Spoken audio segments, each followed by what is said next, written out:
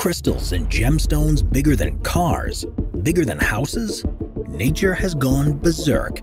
Here are the top 15 biggest crystals ever discovered.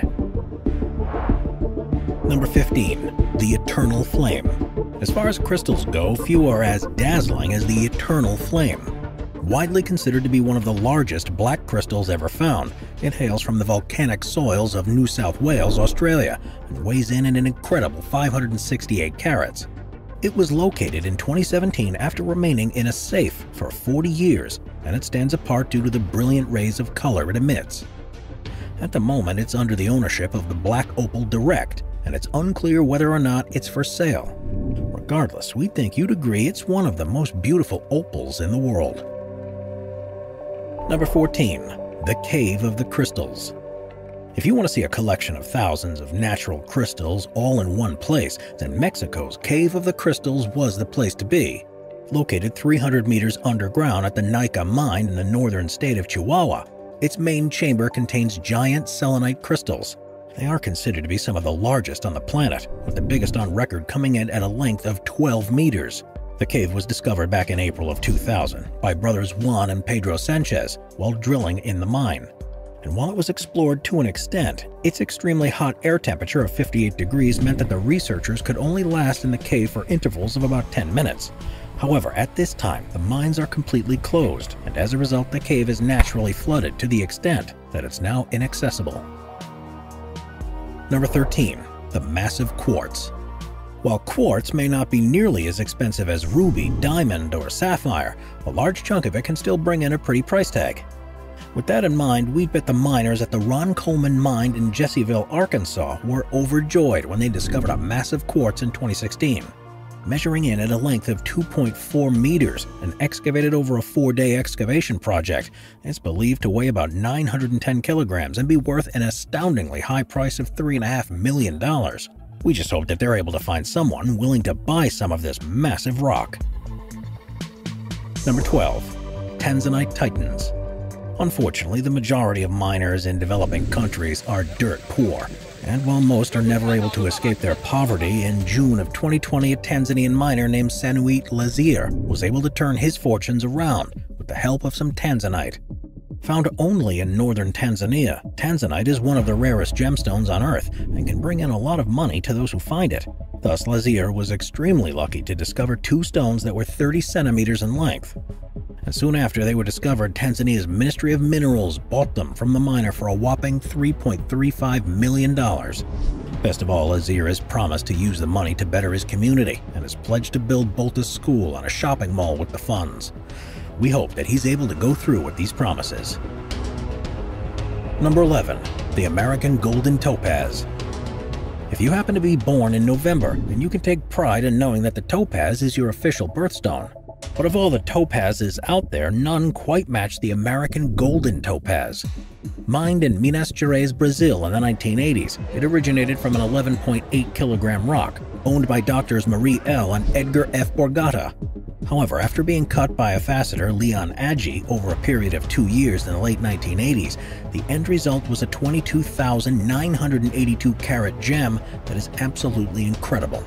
Sporting a total of 172 facets and a warm honey gold color, it comes in at 17.5 by 15 by 9.4 centimeters, and it stands apart due to it having a near uniform color and having almost no imperfections.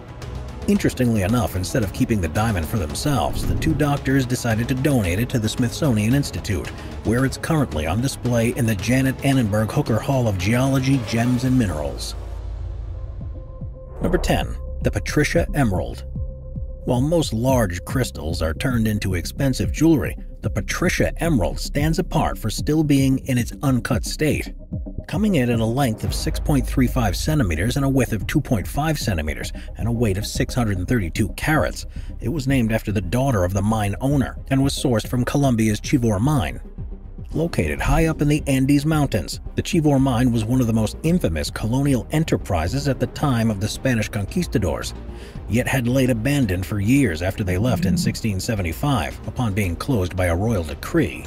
Yet in 1897 it was rediscovered by mining engineer Don Francisco Restrepo, and in 1901 Restrepo and his associate Fritz Klein bought the land from the government. Mining operations there commenced in 1911, and sometime between then and 1915, the Patricia Emerald was discovered. Upon finding it, Fritz named it after his daughter, and after holding on to it for a few years, he donated the rough crystal to the American Museum of Natural History in New York in 1921. It is in its archives that the gem still sits, and it's easily one of the most valuable stones in its collection. Number 9. The Star of Adam. Of all the gemstones out there, few are quite as sought after as the Blue Star Sapphire. While it may appear opaque at first, what makes it crystal-like is its beautiful six-pointed star, which can only be seen if light strikes the stone just right. Now, while many of the crystals on this list were found long ago, the largest Blue Star Sapphire in the world was found quite recently. Excavated in 2016 from a Sri Lankan mine near the city of Ratnapura.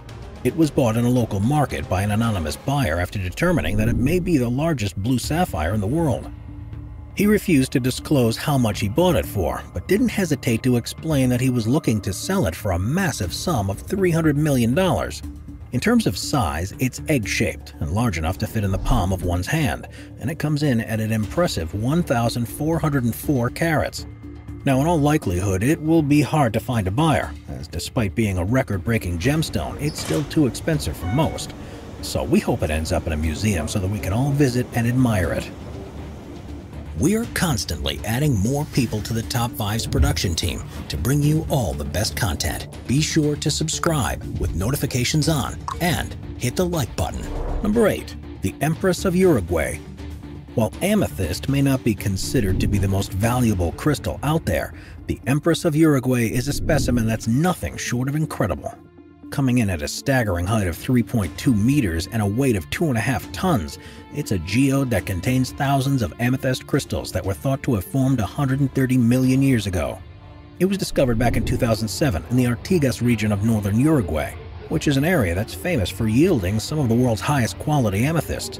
Upon hearing about the find, Australian museum owners René and Nelek Boissevin wasted no time in snatching it up for a cool $75,000, and then rested on their laurels as miners began to dig it out of the bedrock. It reportedly took about 3 months to excavate it, and upon completion of the dig it was shipped by Mr. and Mrs. Boissevin to northeastern Australia for a transport cost of $25,000. Once arriving there, it was put on display at their Crystal Caves Museum, and can even be touched by the thousands of visitors that go through its doors each year. Therefore, if you ever happen to find yourself in Atherton, Australia, we highly suggest checking it out for yourself.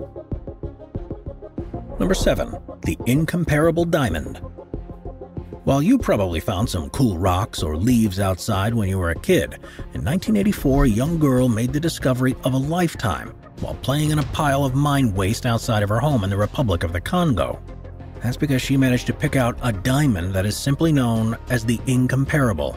Now, the girl gave the diamond to her uncle, who sold it to some local African diamond dealers, who in turn sold it to a group of Lebanese buyers operating out of Kinshasa. From there, it eventually got into the hands of the De Beers Corporation, who soon realized that its weight of 890 carats made it the largest brown diamond ever found. The decision was then made for it to be cut into one large piece and several smaller pieces, with the largest of the bunch being a 407-carat jewel that's considered to be internally flawless. To this day, it's still considered to be one of the world's most valuable gems. Number 6. The Excelsior Diamond. As far as diamonds go, few have an origin story quite as crazy as the Excelsior Diamond. Found at the Jagersfontein mine in South Africa's Orange Free State on June 30th of 1893, it was first discovered in a pile of gravel by a worker who was shoveling it into a truck. Rather than handing it to his morally questionable overseer, he gave it directly to the mine manager, who awarded him with £500 in cash and a horse equipped with a saddle and a bridle as a reward. Soon afterwards, it was shipped to London, and in 1903, I.J. Ashier of Amsterdam was commissioned with the task of breaking it into jewelry-grade pieces. Due to containing a number of small, dark inclusions, the diamond was not made into one large stone, but instead into several small ones, with a total of 11 large pieces and 11 small pieces being made. Of the original 995.2 carats, a total of 373.7 carats of gem-quality material was created, with the largest single stone being the 69.68 carat pear-shaped Excelsior I. The fact that it was cut into such small pieces made it lose its allure to institutions such as the Smithsonian, and instead it was sold privately to jewelry makers around the planet. As a result, the original Excelsior diamond is now present in several pieces of high-priced jewelry. Number 5. The Cullinan Diamond. While there are many large diamonds out there, none have been quite as high profile as the Cullinan. Considered to be the largest gem-quality diamond ever found, it was located 5.5 meters below the surface at Premier No. 2 Mine in Cullinan, South Africa, on January 26 of 1905. Named after mine chairman Sir Thomas Cullinan, it measured in at 10.1 centimeters long and 6.3 centimeters wide, 5.9 centimeters deep, and 3,106 carats in weight. It was believed to have once been part of a much larger diamond far below ground, and by all accounts it was near perfect. After all, be it its beautiful blue-white hue or nearly flawless interior, it certainly was a thing of beauty. The diamond's size and beauty attracted large crowds, and it was put on display at Johannesburg's Standard Bank, where a daily average of 8,000 to 9,000 visitors would catch a glimpse of it. However, by April of 1905, it was shipped off to London, where it was deposited with Premier Mining Company's sales agent, S. Neumann & Company. For the next 2 years, it received considerable interest, yet due to its massive price tag, it remained unsold. But that all changed in August of 1907, when the Prime Minister of South Africa's Transvaal colony convinced his parliament to authorize a purchase of the diamond for the modern equivalent of over $22.5 million. They then gifted the diamond to King Edward VII, who had it cut by Joseph Asher & Company of Amsterdam. They cut it into 9 large diamonds and 96 minor stones, and once all was said and done, the 2 largest became crown jewels. 1 became a gift to the member of the royal family, 5 were purchased by the South African government, and all of the smaller ones were sold and distributed worldwide. As of today, most of these have been made into beautiful brooches and necklaces. Number 4. The Emerald Unguentaриum. Most of the crystals on this list have traveled all over the world, but few have made a journey quite as interesting as the Emerald Unguentaриum. The exact source of the emerald is still unclear. However, what we do know is that it came from one of 2 mines. The first possibility is the Chivor mines, which are located high up in the Andes, about 70 kilometers northeast of Bogota, Colombia. Founded in 1537, Chivor was operated until 1675, when it was closed by royal decree due to inhumane working conditions. On the other hand, the emerald may also originate from the Muzo mines, located about 200 kilometers northwest of the Chivor mines in the country of Colombia. It began operation in 1594 and continued until the mid-1600s, when it was destroyed by a fire. In any case, the Muzo mines are considered by many experts to be the more probable source, and it was likely from here that it was sent to the Spanish crown in the early 1600s. Upon arrival in Spain, it was soon bought by Austria's Habsburg Empire, who then commissioned gem cutter Dioncio Miseroni to transform the emerald into a small vessel known as an unguentaриum. Work on it began in 1641, and in 1642 the 2,680-carat piece was presented to the emperor, who was reportedly overjoyed with the results. Once completed, it became one of the most valuable pieces in Europe, although it was never sold due to its prohibitively high price tag. As such, it remained among the Habsburg-Lorraine household treasures for centuries, and today is displayed by Austria's Imperial Treasury at Vienna's Hofburg Palace. Number 3. The Nilanjali Ruby. While the world's largest blue star sapphire may hail from Sri Lanka, the world's largest double star ruby comes from the nearby country of India. Hailing from the Bangalore region, its origins are quite mysterious. However, what we do know is that it was originally owned by the kings of the Vijayanagar Empire as a part of a larger collection. Yet rather than be used as jewelry, the rubies were instead an object of worship in honor of the god Shiva, and as such they began to accumulate a lot of dirt and grime over time. Yet rather than clean them, these kings would not touch them for fear of desecrating the sacred stones, and as such they were passed down from generation to generation in this concealed state. However, this all changed in the 1970s, when retired lawyer G. Vidyaraj inherited the stones. Due to him not being too religious himself, he got curious, and after cleaning them with soap and a brush, he immediately realized their value. This led to him getting them appraised and cut by a professional gem cutter, and it turned out that the largest, which is now known as the Nilanjali ruby, was an incredible 1,370 carats after being cut. Now, after word came out about the rubies, he received a lot of publicity and began to look for a buyer that was willing to shell out about $100 million. Upon finding one, he said he would put the money into a trust fund, where it would be then distributed to the less fortunate. And while no new info has surfaced about the Neelanjali ruby since about 2008, it's believed to have been either sold to an anonymous buyer or be in the custody of Mr. Vidyaraj's only son. Regardless, we just hope that if it was sold, the money was used in the way that Mr. Vidyaraj promised it would be. Number 2. The Dom Pedro Aquamarine. A close cousin to the emerald, an aquamarine is a dazzling gemstone that has the same light blue color as seawater. And while there are several aquamarine stones out there, none are as large as the Dom Pedro.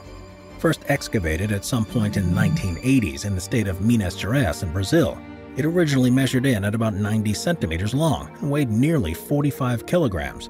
However, for one reason or another, it was dropped by the prospectors, and then it split into 3 pieces.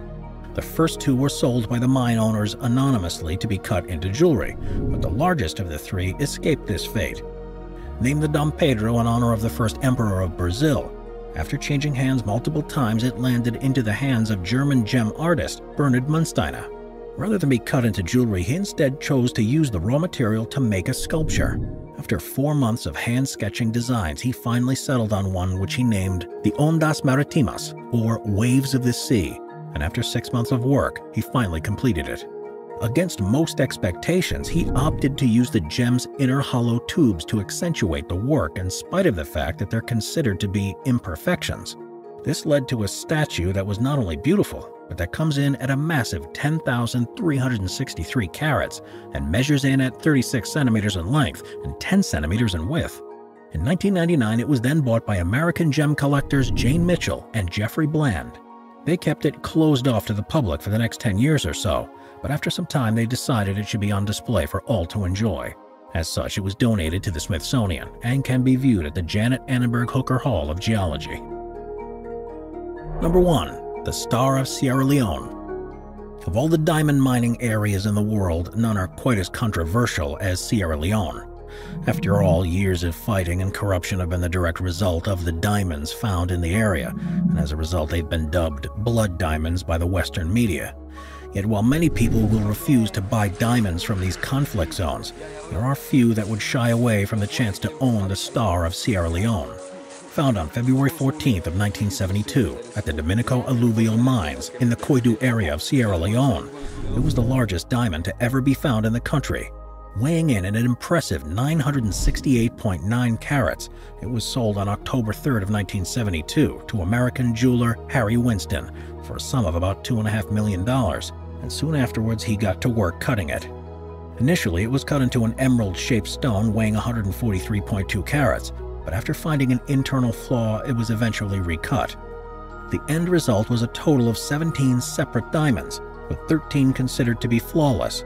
The largest of these was a 53.9 carat pear-shaped diamond, and by all accounts it's considered to be an incredibly expensive gem. Yet what really makes it stand apart is that it's classed as a Type 2A diamond, meaning that it's chemically pure and structurally perfect. Considering that less than 1% of all diamonds fall under this category, the Star of Sierra Leone was truly an oddity, as it's rare to find such large stones with so few imperfections. Thus, it's not hard to see why this stone generated a lot of hype when it was first excavated. Watch our nature playlist for more top 15 videos about beautiful nature. Sit back, relax, and binge watch all of our best nature videos.